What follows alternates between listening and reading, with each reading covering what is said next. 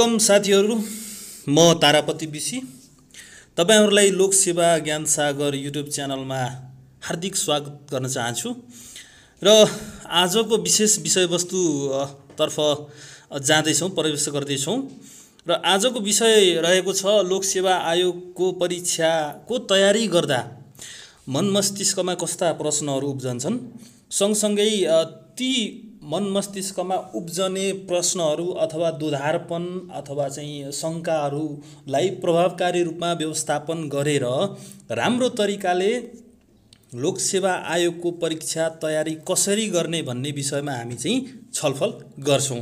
यो भन्दा अगाडि मैले परीक्षा हलमा के कसरी हामीले चाहिँ समय व्यवस्थापन गर्ने अथवा परीक्षा दिने भन्ने विषयमा भिडियो राखेको थिएँ र यदि त्यसलाई अहिलेसम्म हेर्नु भएको छैन भने त्यसको लिंक मैले तल शेयर गरेको छु, त्यसमा गएर हेर्न सक्नुहुनेछ। र यदि अहिलेसम्म तपाईहरुले यो च्यानललाई सब्स्क्राइब गर्नु भएको छैन भने सब्स्क्राइब गरिदिनु होला र बेल आइकन थिच्नु होला, जसले गर्दाखेरि नयाँ भिडियोहरू अपलोड भएको तपाईहरुलाई नोटिफिकेसन मार्फत जानकारी हुन्छ र तपाई चाहिँ हामीहरुसँग नजिक हुनुहुन्छ भन्दै अब हामी चाहिँ अगाडि बढ्छौं। सबभन्दा पहिला परीक्षाको तयारीको क्रममा मनमा उठ्ने विविध प्रश्नहरूको हामी विश्लेषण गरौं। के प्रश्नहरू कस्ता प्रश्नहरू उब्जिन्छन्, किन भन्दाखेरि हामीले धेरै समयदेखि तपाईको चाहिँ लोकसेवाको तयारी गरिरहेका हुन्छौं अथवा चाहिँ कसैले दोस्रो पटक तेस्रो पटक चौथो पटक दिइरहेको हुन्छ तर पनि नाम निस्किरहेको हुन्न अथवा चाहिँ परीक्षा कसरी चाहिँ व्यवस्थित भइरहेको छैन भन्ने विषयमा चाहिँ विभिन्न मनोविश्लेषणात्मक सम्बन्धमा अथवा चाहिँ मनमा चाहिँ प्रश्नहरू शंका उपशंकाहरू उब्जिने हुन्छन्। त्यो सम्बन्धमा हामी चाहिँ सामान्य विश्लेषण गरौं। पहिलो छ के हुन्छ भन्दाखेरि सँगै पढेको उसको हैन अरूको नाम निस्कियो, मेरो निस्किएन किन? यो पनि प्रायजसो दोहोरिने प्रश्न नै हो। जाँचमा उस्तै कुरा लेखेको हो, उसको नाम निस्कियो तर मेरो निस्किएन हैन। त्यो किताबमा भएको जस्तो, त्यो प्रतिवेदनमा भएको जस्तो, त्यो सरले भनेको जस्तो ठ्याक्कै लेखेको थिए, मेरो नाम निस्किएन किन? है यस्तो प्रश्नहरू आउँछन् भने सँगसँगै अरु उसलाई खासै आउँदैन थियो, उसले खासै पढेको पनि थिएन, कसरी नाम निस्कियो? मैले सबै गरेको हो, यसपालि आश पनि गरेको थिएँ, राम्रै भएको थियो, यसपटक त म विश्वस्त थिएँ, निस्किएन किन? पोहोरको भन्दा यसपालि मैले स्टाइल चेन्ज गरेको थिएँ र पनि नाम आएन अथवा नाम निस्किएन किन? त्यस्तै गरेर एउटा प्रश्न मेरो अलिकति उल्टो भएको थियो अथवा उत्तर, है प्रश्न भन्दा पनि त्यो प्रश्नको उत्तर, एउटा प्रश्न अलिकति भ्याएको थिएन, समय नै पुग्दैन हो जाँचमा, प्रश्न नै लामा सोध्छ, मेरा अक्षर नै राम्रा नभएर हो, अन्तिमतिर गएपछि मेरा अक्षर एकदम नराम्रा भएर हो कि?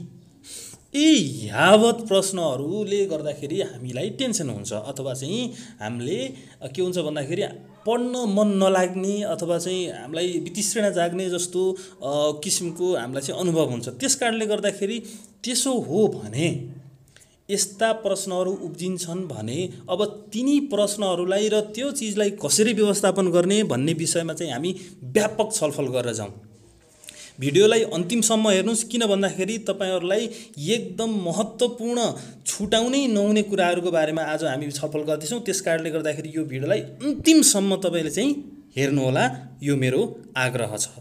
र अगाडि बढौं। अब त्यसो भए तयारी कसरी गर्ने त, हैन?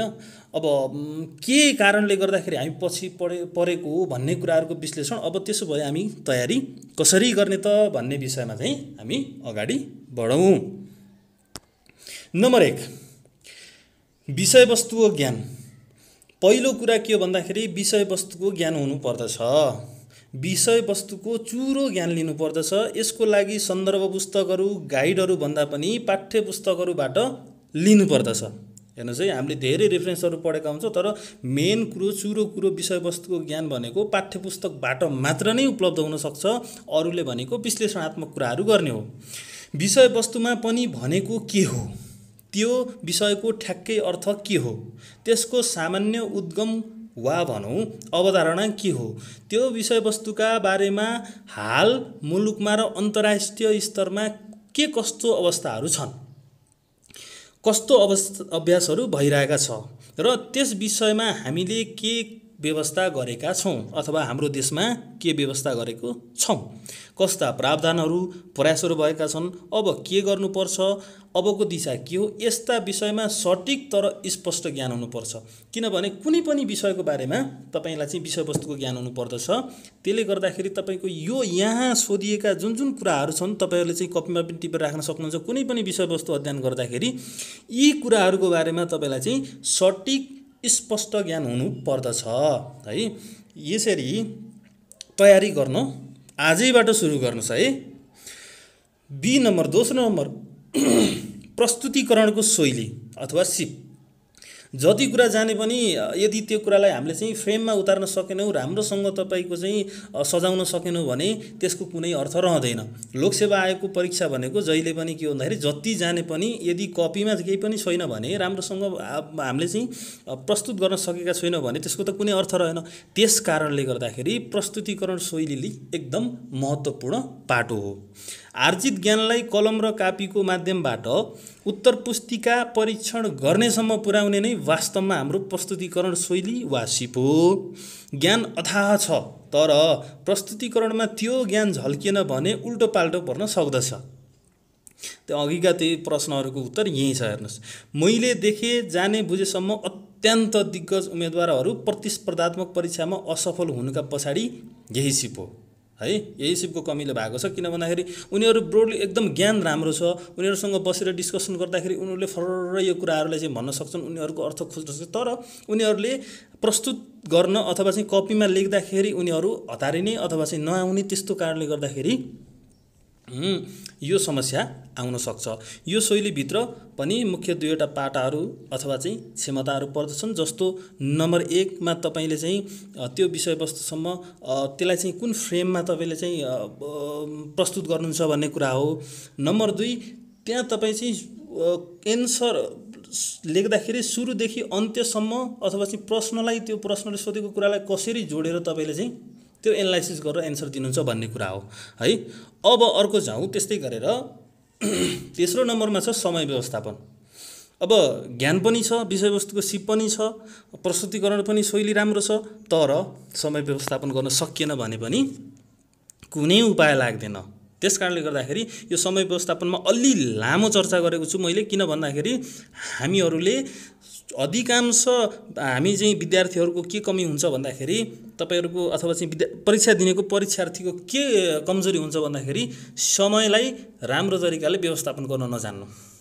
परीक्षा भनेको विषयवस्तु र सोको प्रस्तुतिकरणको मात्र नभएर समयको पनि परीक्षा हो। सबै प्रश्नहरूले समान अङ्क धारण गरेको अवस्थामा सबै प्रश्नहरूको समान समय दिन नसक्दा सबै प्रश्नहरूले पनि समान रूपको प्रशिक्षार्थीलाई न्याय गर्दैनन्। तसर्थ अङ्कभारको आधारमा समय व्यवस्थापन गर्नु अत्यन्त आवश्यक हुन्छ।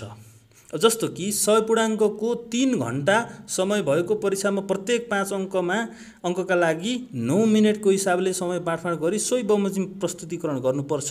प्रश्नभित्रका खण्डहरूको समेत कहिलेकाहीँ समय बाँडफाँड गर्नुपर्ने हुन्छ।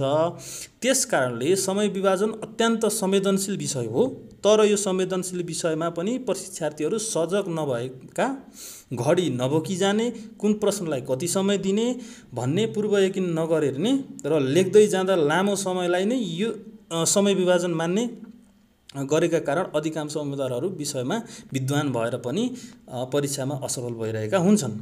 मेरो विचारमा के छ भन्दाखेरि विषयवस्तुको 100% ज्ञान नभएर कतिपय उम्मेदवारहरू पनि परीक्षामा सफल हुन सक्दछन्। तर उचित तवरले समयको बाँडफाँड र उपयोग गर्न सकेन भने चाहिँ कुनै पनि प्रशिक्षार्थी प्रतिस्पर्धाको परीक्षामा सफल हुन सक्दैनन्। कुनै विषयवस्तुमा एकदम ज्ञान छ, उसले लेख्यो 4 पेज लेख्यो तर उसँग समय मिलेन। तर अर्को जुन चाहिँ कम जानेको हुन्छ उसले सबै प्रश्नहरूलाई बराबर समय दिएर सही तरिकाले व्यवस्थापन गर्यो भने कमजोर विद्यार्थीले पनि कहिलेकाहीँ नाम निकाल्ने चान्सेस चाहिँ हुन्छ। त्यसकारणले यदि तपाईँ चाहिँ एकदम टप हुन्छु, म यो छु त्यो छु भनेर एम्बिसियस भएर मलाई यति पुग्छ भनेर घमण्ड देखाउन थाल्नुभयो भने त्यसले नै तपाईँलाई चाहिँ नकारात्मक असर पर्दछ।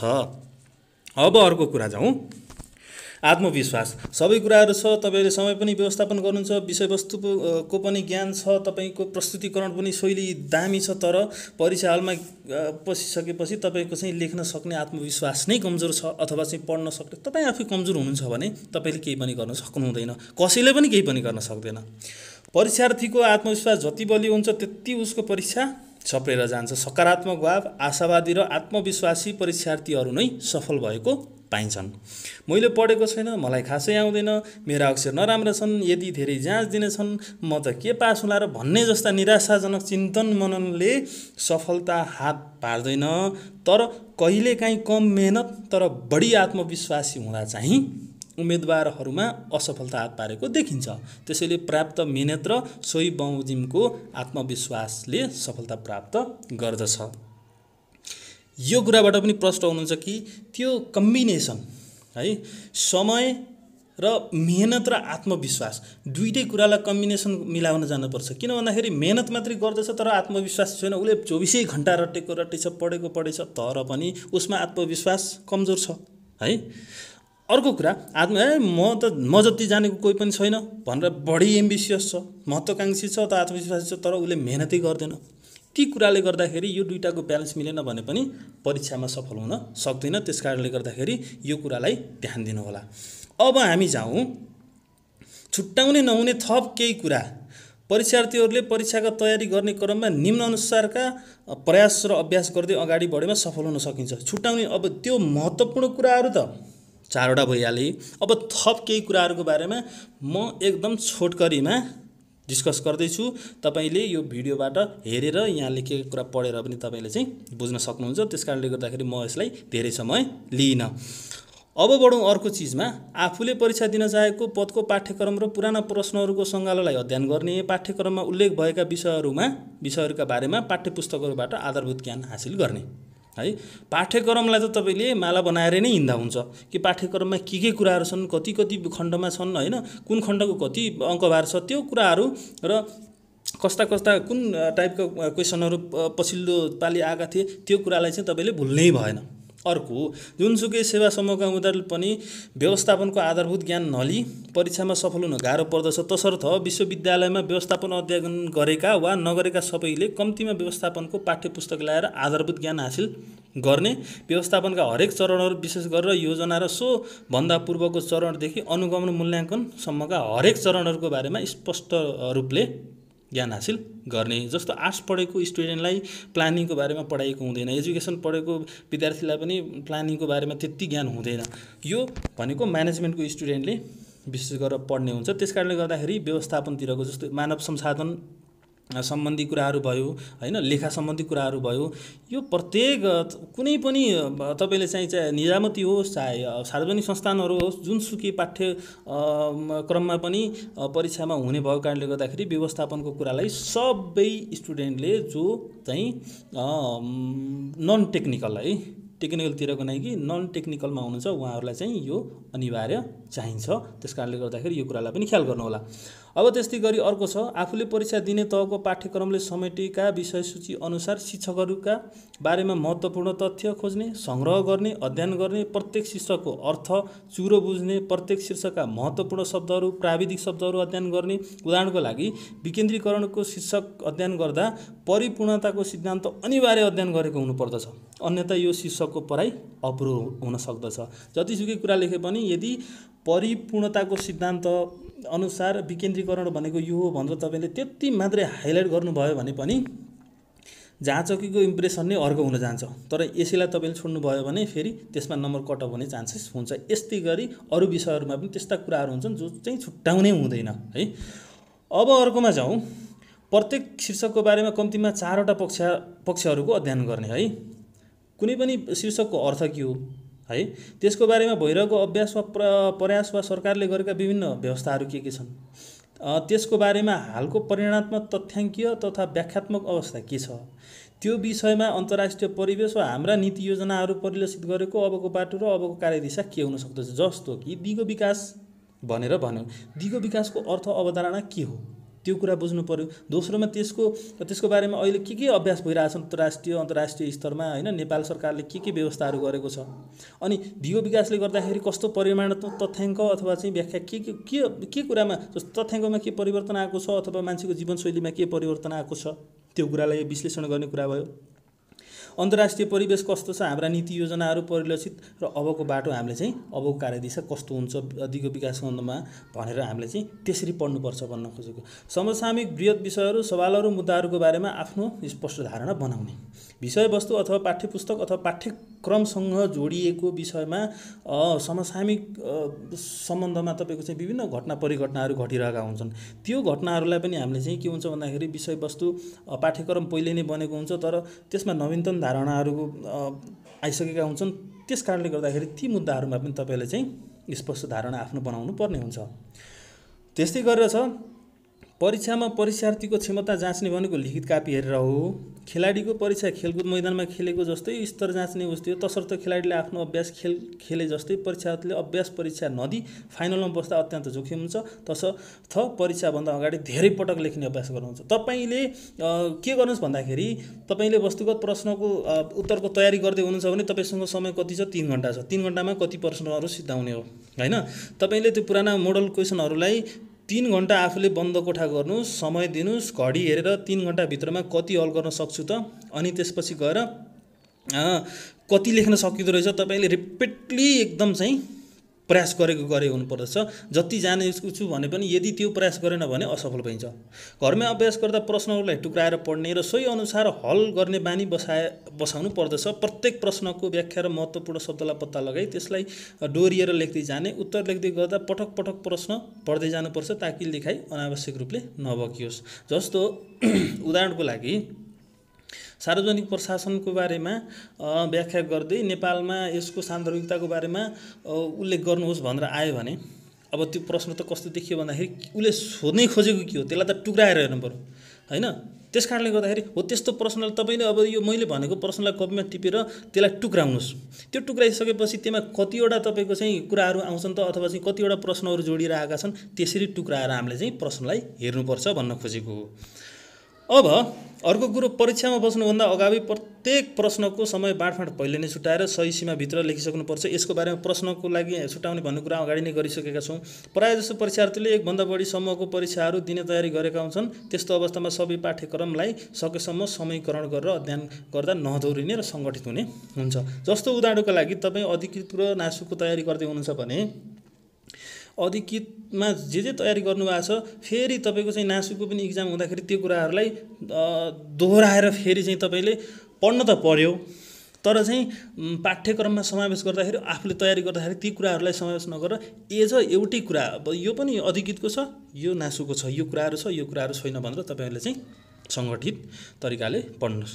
असीमित र असङ्गठित तरिकाले पढ्नु हुँदैन। परीक्षार्थीहरूसँग सबथोक भए पनि पर्याप्त समय न तयारीका लागि हुन्छ न परीक्षाका लागि हुन्छ। त्यसैले सकेसम्म कम पढ्ने, अध्ययन मनन धेरै गर्ने, पढाइलाई सङ्गठित गर्ने, पढेका कुराहरूलाई सिलसिला रूपमा सन्दर्भसँग जोडेर सम्झने र परीक्षामा व्यक्त कसरी गर्ने भन्नेसम्मको तयारी गर्न सक्नुपर्दछ। मान्छेले 24 घण्टा घोकै छ, काम छैन जति घोके पनि त्यो मनन गर्ने, त्यो कुराहरूलाई कुनै चिजसँग जोड्ने, त्यो जोडिसकेपछि मनन अब त्यसलाई फ्रेममा उतार्ने, एउटा इमेजिनेसन गर्ने, त्यो हाँगा बनाउने, चित्रहरू आफै आँखा अगाडि आउँछन्, ती चित्रहरूसँग जोडेर हिमालसँग टाकुरासँग अब केसँग जोडेर हुन्छ।